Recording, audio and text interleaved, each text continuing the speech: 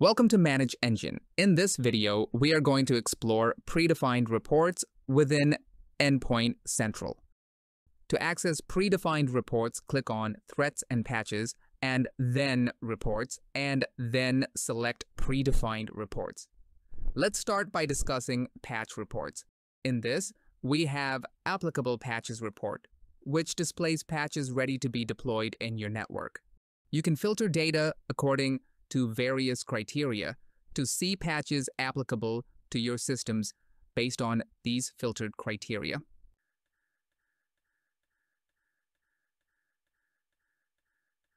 Supported Patches Report details all patches supported by Endpoint Central, available from vendor websites, whether or not they affect your network. This is particularly useful when planning to upgrade or apply new system updates. Missing patches. Awaiting approval lists missing patches requiring your approval before deployment can proceed.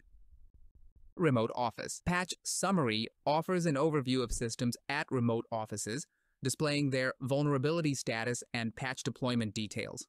Patch Compliance Report provides a patch-level deployment summary along with compliance status based on customizable compliance settings.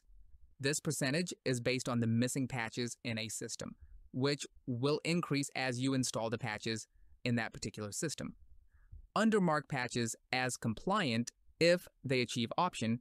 You can mark the minimum threshold percentage of compliance for marking that system as compliant. Moving on to system reports, these provide a holistic summary of managed systems in the enterprise. System Health Report displays the health status of systems along with missing OS and third-party patches. Systems requiring reboot lists systems needing a reboot to complete patch installation. System Compliance Report shows the compliance status of all systems within the enterprise.